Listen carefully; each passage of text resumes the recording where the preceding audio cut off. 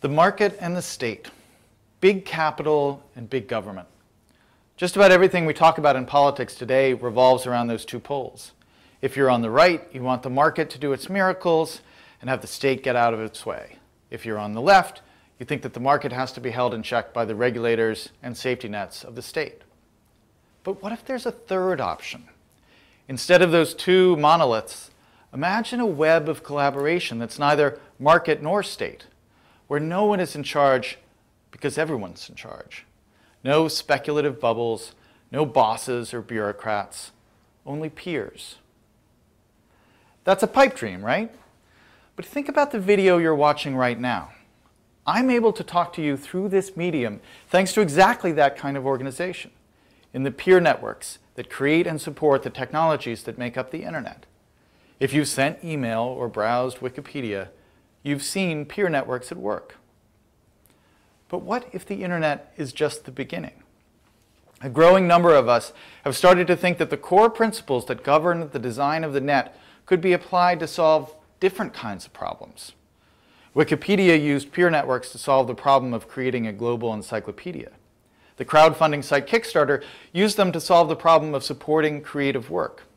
Just 3 years old, Kickstarter is on track to distribute more money this year than the National Endowment for the Arts.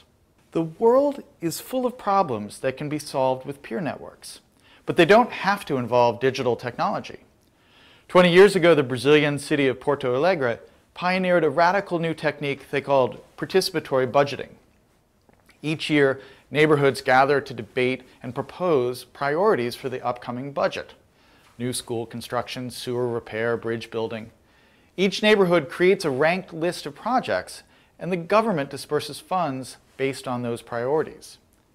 The money comes from the state, but the decision of what to fund comes from the street. You can see in all these efforts the emergence of a new political philosophy, as different from the state-centralized solutions of the old left as it is from the libertarian market religion of the right.